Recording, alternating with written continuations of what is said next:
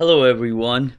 What exactly the NIC bonding is? A NIC stands for Network Interface Card that is attaches to your computer.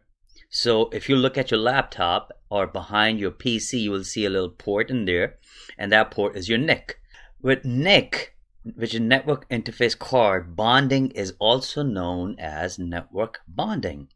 It can be defined as the aggregation or combination of multiple NIC into a single bond interface. Its main purpose is to provide high availability and redundancy. So let's look at our picture. We have this 4 NIC cards on our computer. So what we do in NIC bonding is we take 2 ports, we combine them together. And the reason we combine them, because what if one port dies? We still have another port. So this is for the redundancy. So another way to make 2 ports redundant or to have them high availability is you combine them together. If a port is 1 gig and the other port is 1 gig, you combine them together to aggregate them and get the throughput of 2 gig. This is achieved for high availability and link aggregation. So NIC bonding procedure is that you type mod prob bonding, which is to get the configuration of your driver, info bonding to get the information of your bonding. Then you create a file called ifconfig bond 0. You added the first Ethernet 1, you added the second Ethernet, and you combine them and point to bond 0. If you have NIC 1 file, you create another NIC 2 file for the second NIC, and then you create a third file called bond 0. You point your NIC 1 and NIC 2 files toward bond 0. And then what do? At the end, you restart the network of your computer. So the command is systemctl restart network. So without further ado, I will log into my system and I'll tell you exactly how NIC bonding can be done.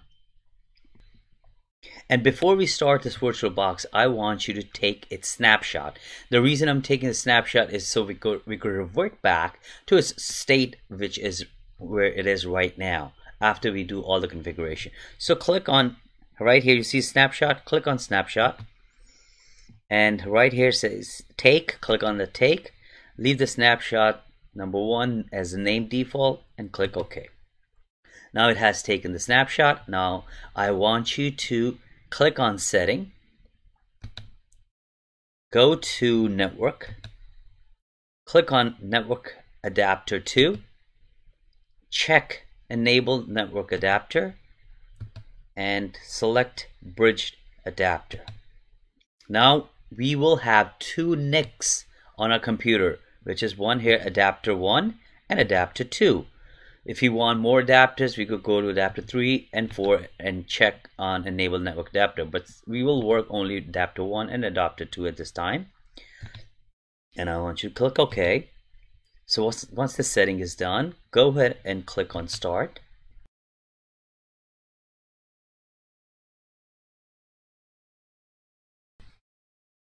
Go ahead and log in as yourself.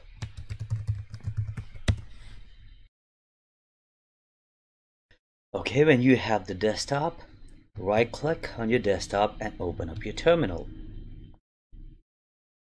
I would like to make the console, the terminal, a little bigger. Okay, go ahead and type ifconfig and do more on the output, and here you will see now we have 2 network interfaces. One is ENP0S3 and the second one is ENP0S8. ENP0S8 is the one that we just added to our Oracle VirtualBox. Now what we want to do is we want to combine these 2, 3 and 8 together and make a bond out of these 2 interfaces. Become root first. Okay, let's clear the screen. Now I will open up a document that I have that has all the commands and configuration in my document. This document is also added as part of your handouts. So before you do this exercise, I want you to also open up this document from your handouts, have it side by side while you do the configuration of bonding. So I have already opened this document. Okay, so now it says just follow the directions. It says add a new NIC if it does not exist, install bonding driver, mod prob in bonding.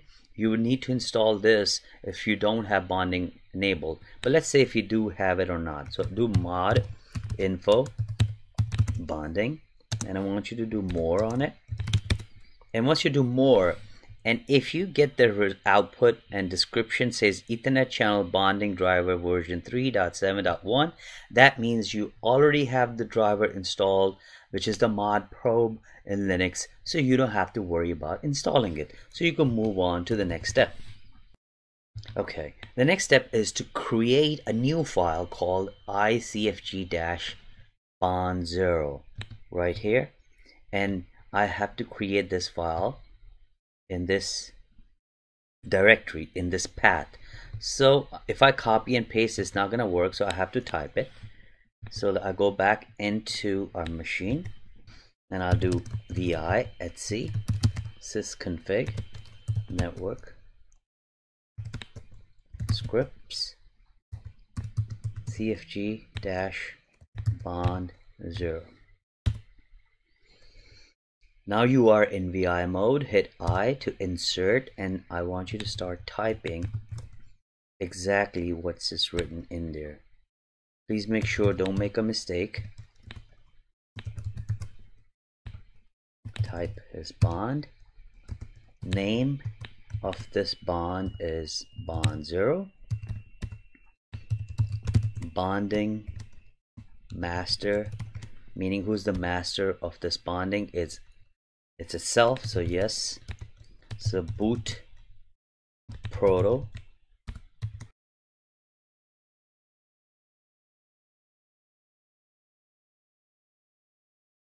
So when you type none or static, it means the same thing. So we'll type none. On boot, yes.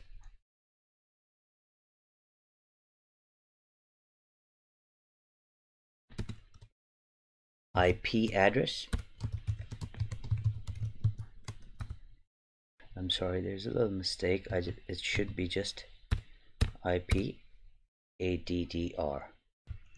The IP that I have picked is 192.168.1.80 because I have already typed this IP before and I know this IP does not exist. Nobody has taken it. But if you wanted to confirm if this IP is not taken, you could just go into, you could open up another terminal and do ping 192.168.1.80, and you will see you are not getting a response back on that IP. So it means it's not taken. So I'll use IP. I'm assigning the static IP.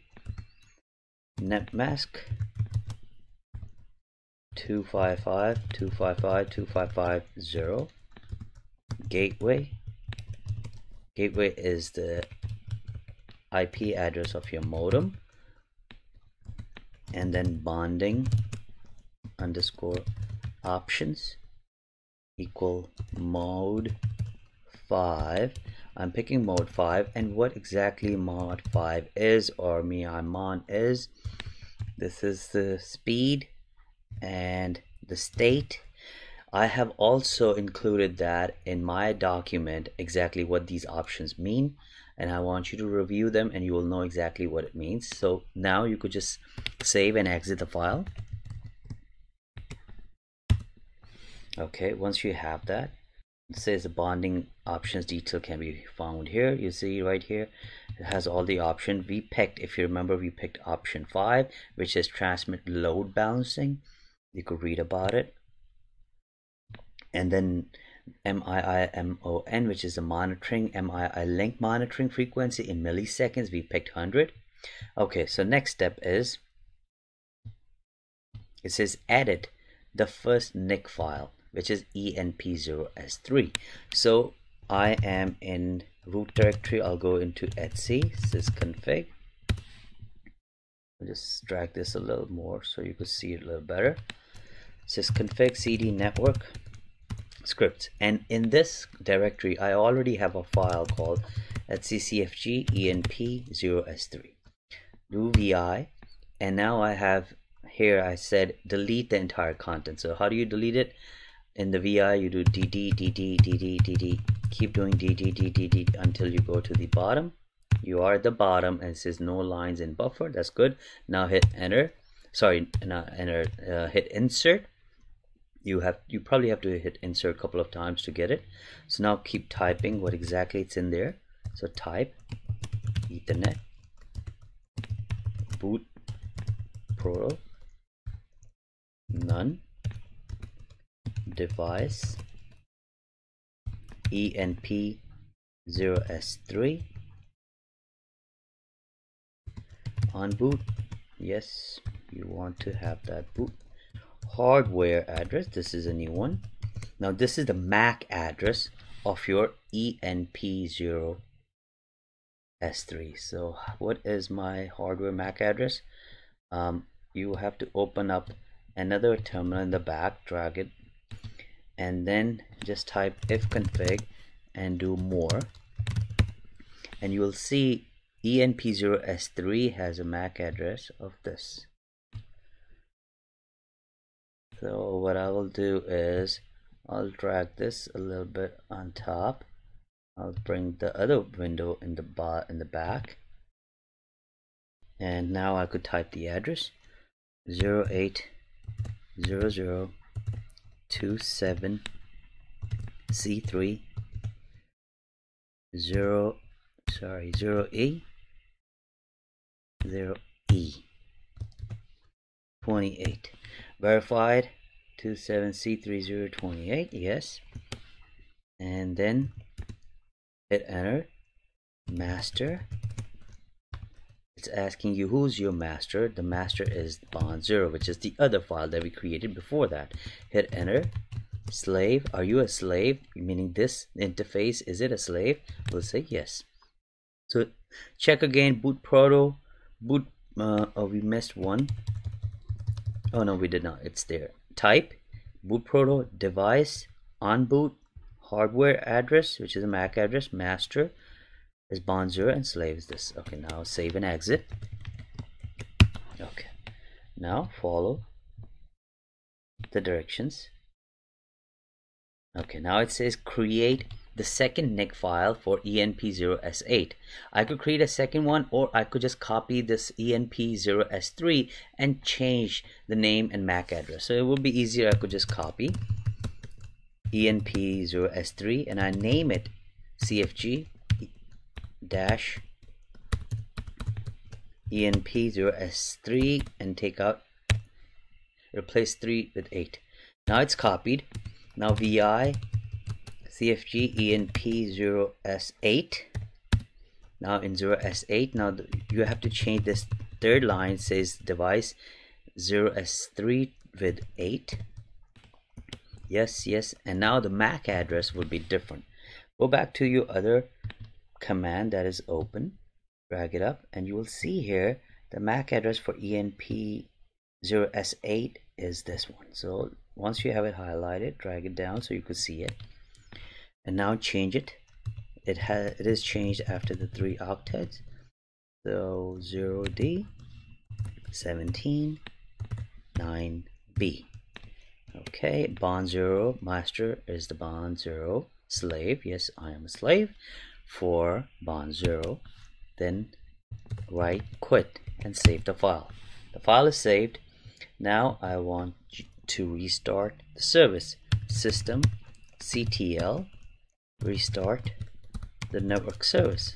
Network restart. Hit enter by running ifconfig. Do the more on it, and you will see now the IP that I have assigned, or says right here 192.168.1.80. it's master, and the other ports, sorry, other NICs, ENP0S3 and S8, you'll see here, right here, it says these are slave and slave. So IP assigned is given 192.161.80. I'm going to take this IP, plug it into my PuTTY session, and see if I could connect to it. 192.168.1.80. Hit enter. Yes, I could connect. This is just a SSH key warning sign. You could just accept it to save it and log in.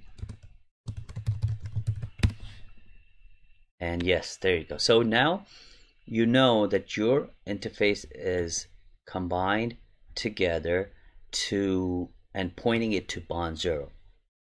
Any other instructions that we have, we could go down. We could also see here, it's telling me that I could verify the setting by doing cat etc proc NIC bonding and bond 0. When I do that, I should not have. Okay, let me make this bigger. And now you'll see here when I did the cat, you see it says currently active slave is this one. It is load balancing. Slave interface is this, and second slave interface is this. Now once it is done, I want you to revert back to your original VM. So just close it, power it off, close, and it says power off the machine. You power it off. Now go to your Oracle virtual machine right here, and first wait for it to power off, then go to setting, and then come to network, go to network adapter 2, uncheck the one we checked before, click OK. Now it should not have the second adapter, but I want you to click now to the snapshot 1 and click on restore. Now this is going to restore to the original state where we had it before. Here it will create another snapshot of your current state, which I don't want you to do, so uncheck this box and click restore. Now it is restored to exactly same way where it was before we started this lesson. Alright guys, I hope you enjoyed it, and please try it on. This is one of the topic that's very important. You will be working on a physical machines most of the time when you have to do network bonding.